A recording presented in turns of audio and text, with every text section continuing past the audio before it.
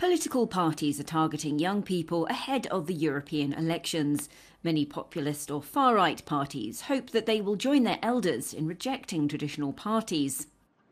I think that young people, they look at the future, and the future looks grim for them. How can they have trust in the European Commission? How can they have trust in these traditional parties, the Christian Democrats, the Social Democrats, the Liberal Democrats, who have been governing us for decades and who has brought us into this mess of uncontrolled borders, of mass migration, of insecurity, of Islamic terrorism?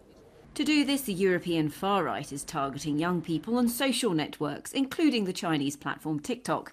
In Belgium, the Vlaams Belang posts frequently on social networks and spends huge sums on trying to attract young voters. Italy's Matteo Salvini, Portugal's André Ventura and France's Jordan Bardella regularly publish short videos, a format popular among a youth sometimes described as disillusioned with politics.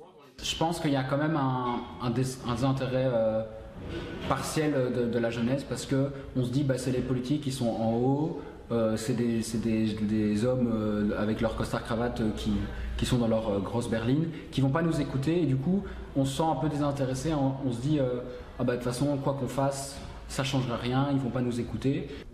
Yet the 2019 European elections had seen record turnouts thanks to young people.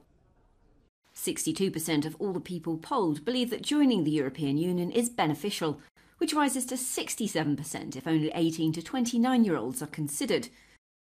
Fighting rising prices, reducing social inequalities and unemployment, supporting economic growth and fighting climate change are priorities for the majority of young people, according to a recent Euronews Ipsos survey.